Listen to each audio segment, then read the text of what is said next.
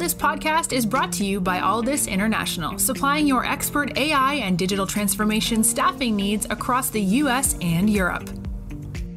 Today, you are listening to our AI in Action series, where leading minds in AI from across the world share their story, success, and advice. AI in Action cuts through the hype and explores the true impact of artificial intelligence in our world today.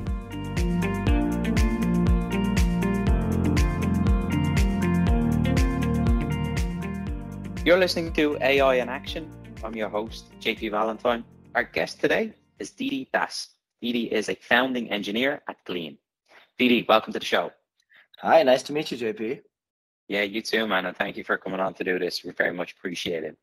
So, Deedy, let's start with yourself, please. Could you give us a bit of background on your journey in tech, from where you got started, some of the roles you've held along the way, and take us up to today as one of the founding engineers at Glean? Absolutely. I started my tech career in New York at Facebook right out of college, and I spent about a year there where I was working on some search stuff, but a lot of stuff related to places. I didn't particularly enjoy Facebook, and then I moved into Google, where I was much more excited by the problems around search and how defining that is to the era of the internet. I think the search brought the internet to everybody. And after about 4 years at Google, where I spent some time both in New York, Israel, and Bangalore, and a couple of other offices, I thought I got a really good feel for it. And I think I was ready to start or be a part of something really small on my own. And then I joined Glean when we were about 5 to 10 people, super small. And at Glean, we do enterprise search. So we take a lot of the learnings. A lot of our initial team comes from a Google search background, and we build search for the workplace, which might sound similar, but is an entirely different set of problems. So thank you for that. You've already touched on what Glean does at a high level. Follow up to that then, walk us through the differences. Why would a company use Glean as opposed to more traditional search? And then as one of the engineers, give us some insight into the advancements that you guys have made on the engineering side and why it's impactful for your customers. Absolutely, yeah.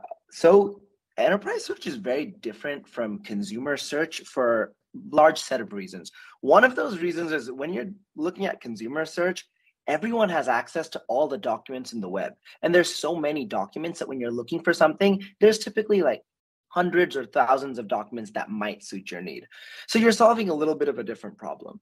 You also have access to millions, if not billions for Google, of click feedback data. So when you're designing ways to rank results on the page, you can build models that are trained off of billions of click feedback data for even the same search to make your algorithms a lot better.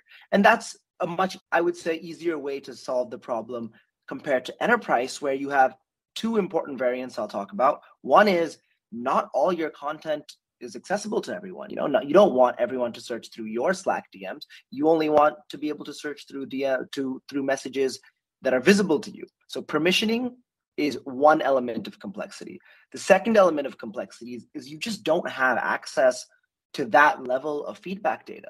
If you're looking at a company, even a company of 100, 1,000 people, if everybody uses your search and they search for something 5 times a day, it's not that much data compared to what in consumer search. The techniques you use are very different in order to solve that problem. Not to delve too much into it, but for example, one way to counter the differences in the problem statements is to leverage the relationships between people at the workplace. As opposed to consumer search, where you don't know much about the user really, aside from the things that they search for, in an enterprise setting, you actually know, what does this person do? Who do they report to? Who do they work with? What kind of documents are they used to accessing? And that really helps you make relevance a lot better for us in enterprise as Glean compared to a traditional consumer search engine. And then as an engineer, I would love for you to speak to our audience, who many of whom are engineers. Can you give us some insight into what it's like behind the scenes, day to day, what it is that attracted you to the work at Glean, and just give us a bit of a look behind the scenes of the day to day if we were members of the data and engineering team with you? So what attracted me to Glean is, there's many things, but particularly technically, I will talk about I'm just an absolute nerd for search. I think it's an extremely underappreciated problem. Even now, you have a lot of people who critique how good even Google is, but search is a problem that's not really been solved. Unless you can say that no matter what you search for, you will find exactly what you're looking for, which is basically there's an oracle, search isn't solved.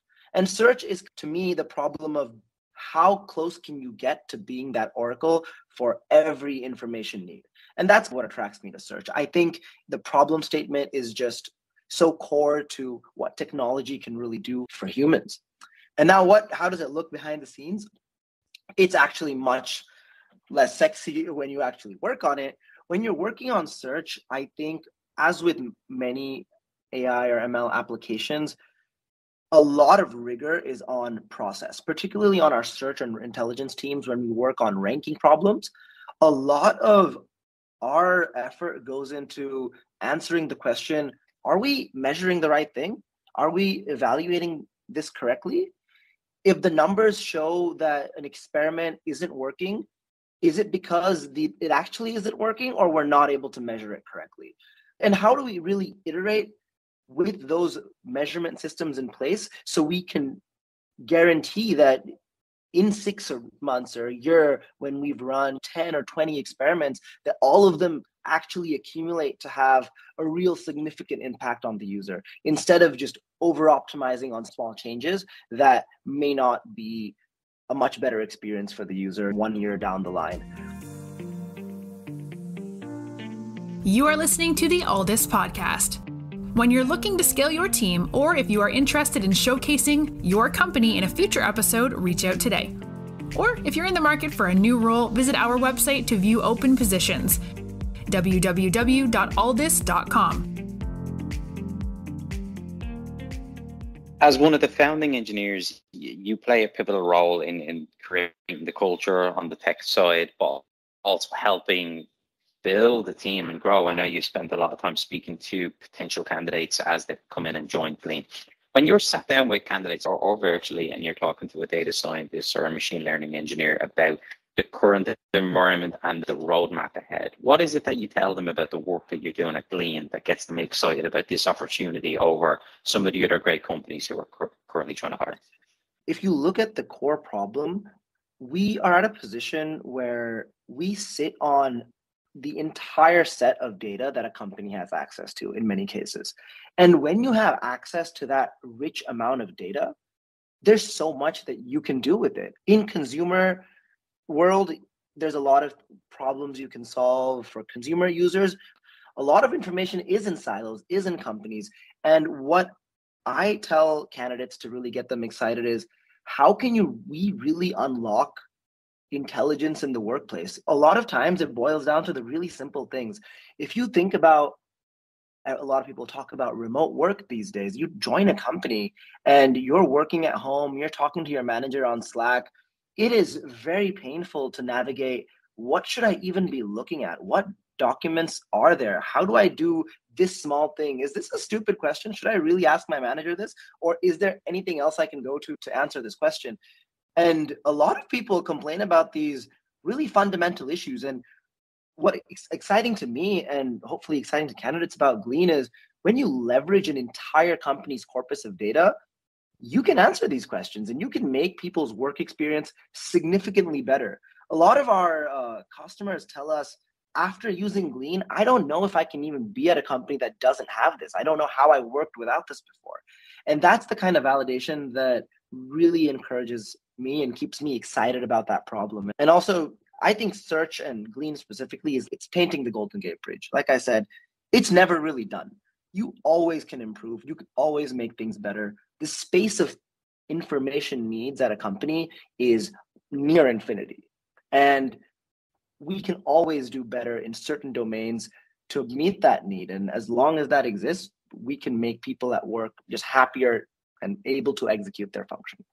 Final question from me then, Deedy. You talked about a lot of the exciting work that you're doing and potential for the space. When you look at the roadmap and what opportunities available to Glean over the next year to 2 years, what are some of the things that you're working towards or you're most excited about?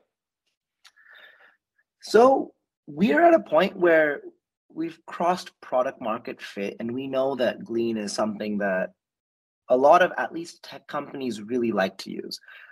Our next stage in our challenge is really figuring out how we can go beyond that and nail larger enterprise companies. How do we get big, old, 100-year-old companies that might be using data sources that are not Slack, that might be using things that are not Microsoft Teams?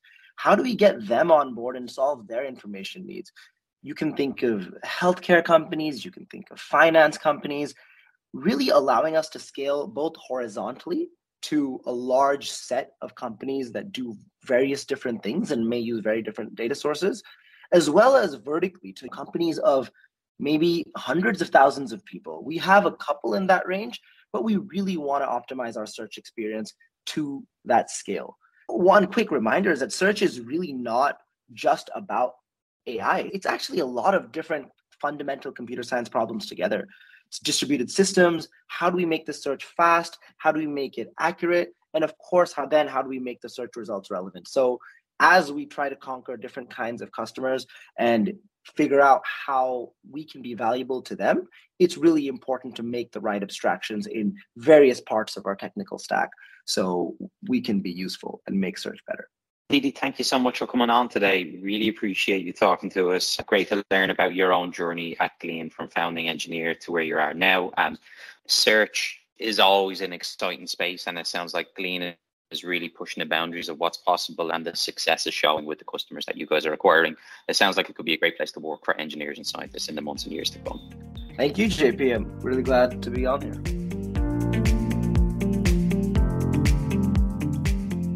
Thanks for listening to this episode of the Alldus podcast. If you enjoyed today's episode, don't forget to subscribe, rate, and review. We are available on Apple Podcasts, Spotify, and any Android podcast of choice. You can also head over to our website, www.alldus.com, to listen to more podcasts, view our open roles, and stay up to date with industry news. Thanks for listening, and stay tuned for more great episodes coming very soon.